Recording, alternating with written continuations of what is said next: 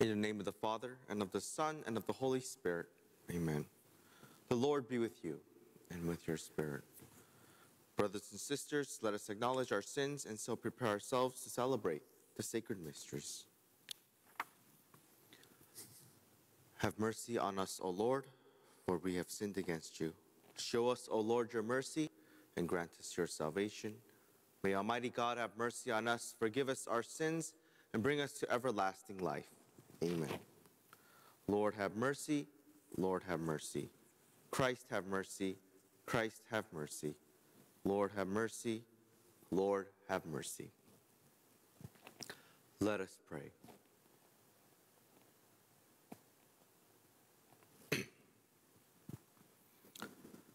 O God, who made the Bishop St. Ambrose the teacher of the Catholic faith and the model of apostolic courage, raise up in your church men after your own heart, to govern her with courage and wisdom, through our Lord Jesus Christ, your Son, who lives and reigns with you in the unity of the Holy Spirit, one God, forever and ever. Amen.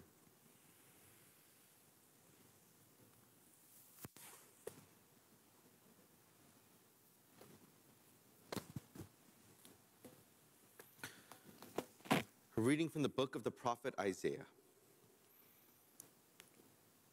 The desert and the parched land will exult.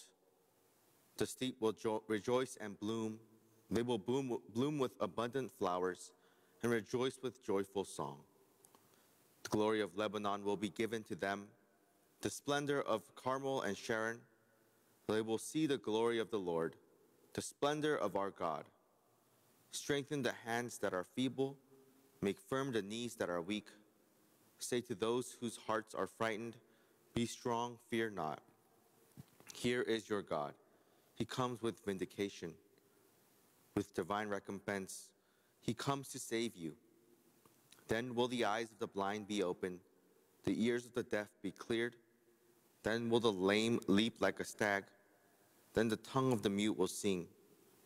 Streams will burst forth in the desert, and rivers in the steppe.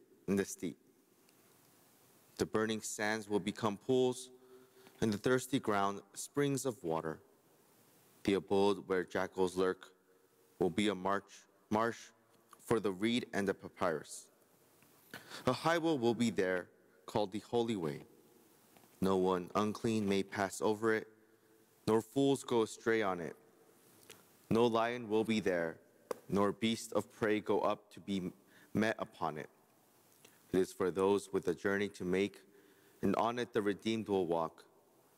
Those whom the Lord has ransomed will return and enter Zion singing, crowned with everlasting joy. They will meet with joy and gladness. Sorrow and mourning will flee. The word of the Lord. Thanks be to God.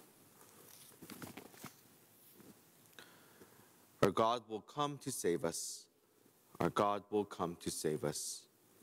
I will hear what God proclaims, the Lord, for he proclaims peace to his people. Near indeed is his salvation to those who fear him, glory dwelling in our land. Our God will come to save us. Kindness and truth shall meet, justice and peace shall kiss. Truth shall spring out of the earth, and justice shall look down from heaven. Our God will come to save us. The Lord himself will give his benefits. Our land shall yield its increase. Justice shall walk before him, and salvation along the way of his steps. Our God will come to save us.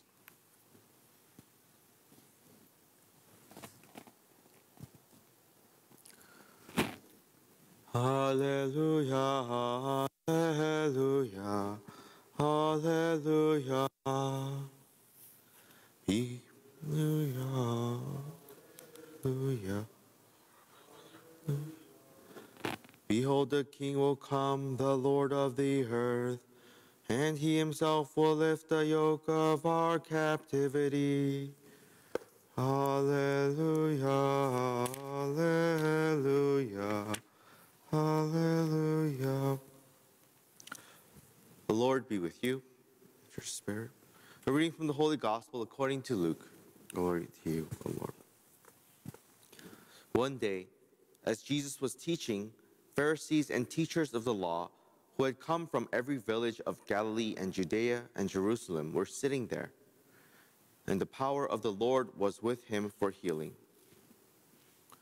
And some men brought on a stretcher a man who was paralyzed. They were trying to bring him in and set him in his presence. But not finding a way to bring him in because of the crowd, they went up on the roof and lowered him on the stretcher through the tiles into the in front of Jesus. When Jesus saw their faith, he said, "As for you, your sins are forgiven." Then the scribes and Pharisees began to ask themselves, "Who is this who speaks blasphemies? Who but God alone can forgive sins?" Jesus knew their thoughts and said to them in reply, "What are you thinking in your hearts? Which is easier to say, 'Your sins are forgiven,' or to say, 'Rise and walk'? But that you may know that the Son of Man has authority on earth to forgive sins." He said to the one who was paralyzed, "I say to you, rise, pick up your stretcher, and go home." He stood immediately before them, picked up what he had been lying on, and went home glorifying God. Then astonishment seized them all, and they glorified God. And struck with awe, they said, "We have seen incredible things today." The Gospel of the Lord. Praise to you, Lord Jesus Christ. Today in our Gospel, we hear a few points, but the one I wanted to focus on was the fact that the paralyzed man, his friends brought him to Christ. So this shows the power of bringing others to Christ, how Christ acknowledges that in a very special way. This man was paralyzed, and so he couldn't move. But he had his friends come, and they carried him on a stretcher, and they brought him all the way to Christ amidst the crowds. And so it wasn't an easy task for them. Not only did they have to carry their friend, but also there were many people there trying to see Christ. But they eventually got through. They brought their friend to Christ. And Jesus said to them, he said, "Your sins are forgiven," and he healed that paralyzed man. And so today we reflect on that. Reflect on that power of bringing others to Christ. How Christ does view that in a special way and will do great things with that. And so we reflect on that today and ask ourselves, how can we bring others to Christ along with ourselves in this Advent season?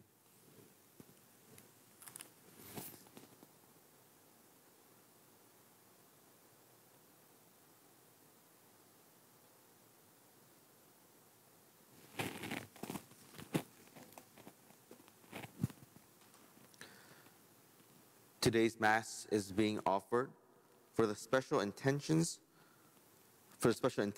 of John Coronel, and for the repose of the soul of Father Adrian San Juan, and for John Holshek.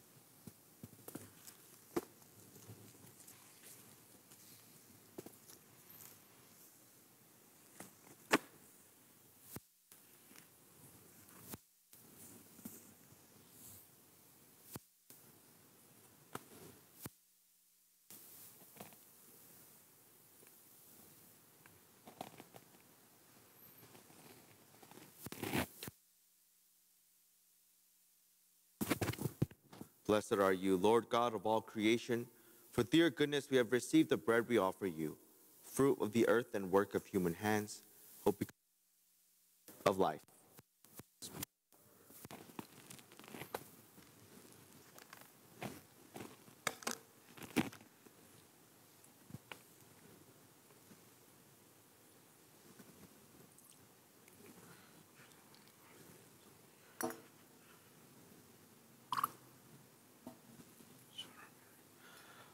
Blessed are you, Lord God of all creation, for through your goodness we have received the wine we offer you. Fruit of the vine and work of human hands will become our spiritual drink. Blessed be God forever.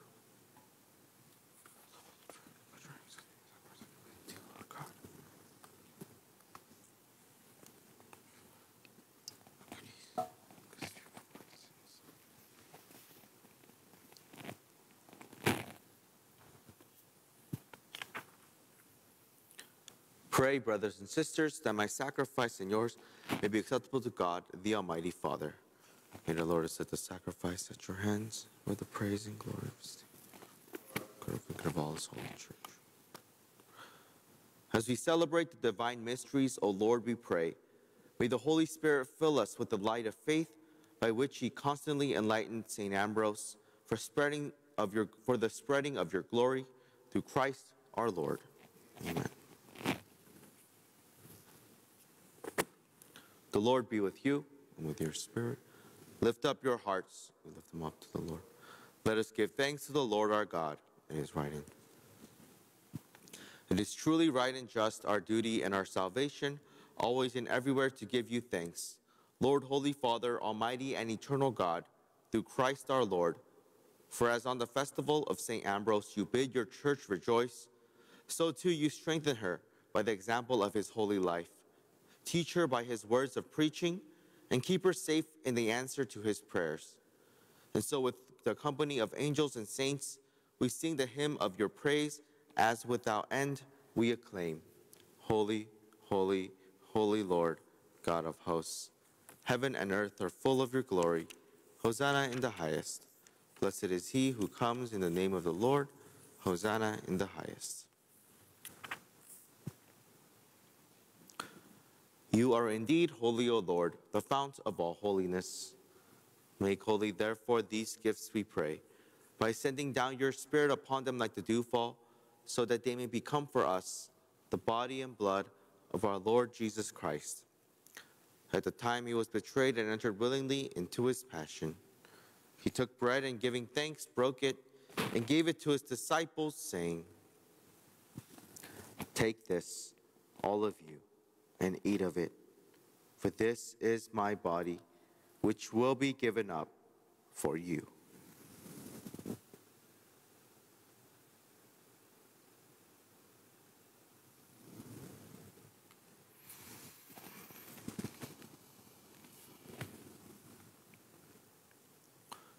In a similar way, when supper was ended, he took the chalice, and once more giving thanks, he gave it to his disciples, saying,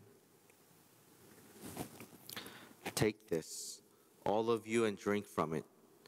For this is the chalice of my blood, the blood of the new and eternal covenant, which will be poured out for you and for many for the forgiveness of sins. Do this in memory of me."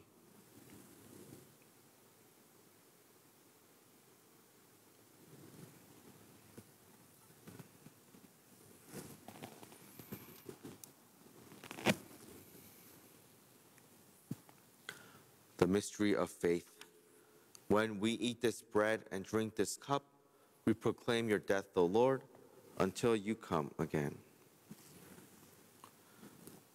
Therefore, as we celebrate the memorial of his death and resurrection, we offer you, Lord, the bread of life and the chalice of salvation, giving thanks that you have held us worthy to be in your presence and minister to you.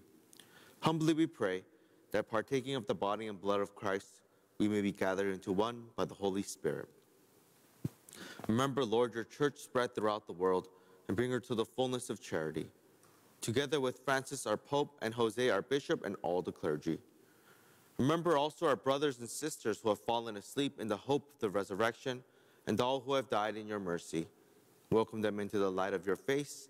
Have mercy on us all, we pray, that with the Blessed Virgin Mary, Mother of God, with Blessed Joseph, her spouse, with the blessed apostles and all the saints who have pleased you throughout the ages, we may merit to be co-heirs to eternal life, and may praise and glorify you through your Son, Jesus Christ.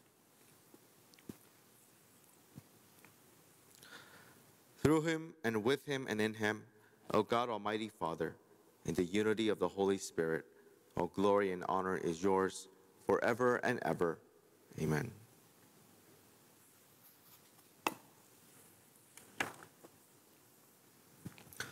At the Savior's command and formed by divine teaching, we dare to say, Our Father, who art in heaven, hallowed be thy name.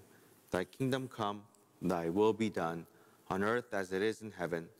Give us this day our daily bread, and forgive us our trespasses, as we forgive those who trespass against us. And lead us not into temptation, but deliver us from evil.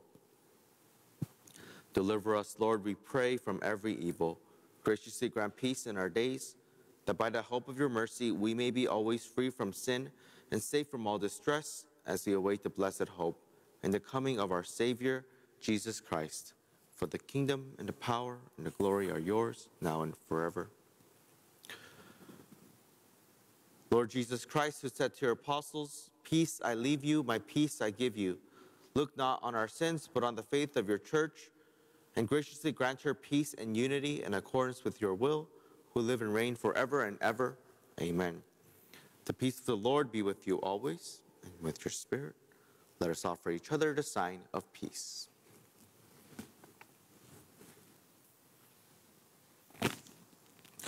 Lamb of God, you take away the sins of the world, have mercy on us. Lamb of God, you take away the sins of the world, have mercy on us. Lamb of God, you take away the sins of the world, grant us peace.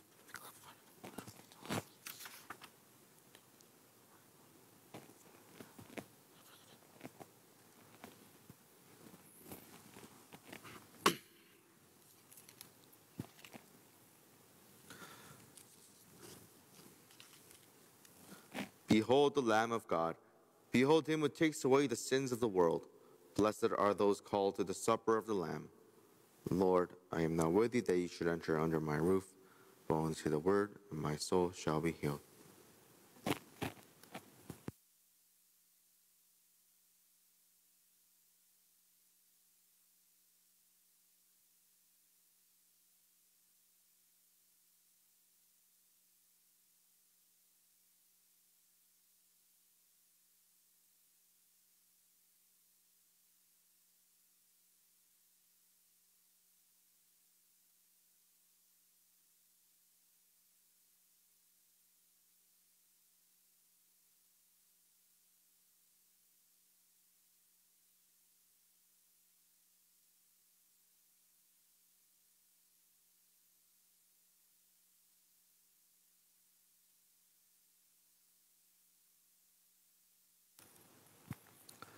We will now be making an act of spiritual communion.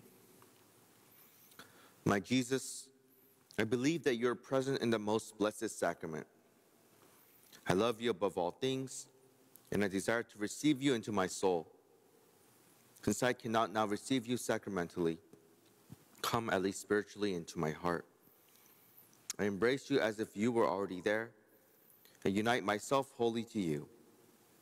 Never permit me to be separated from you. Amen.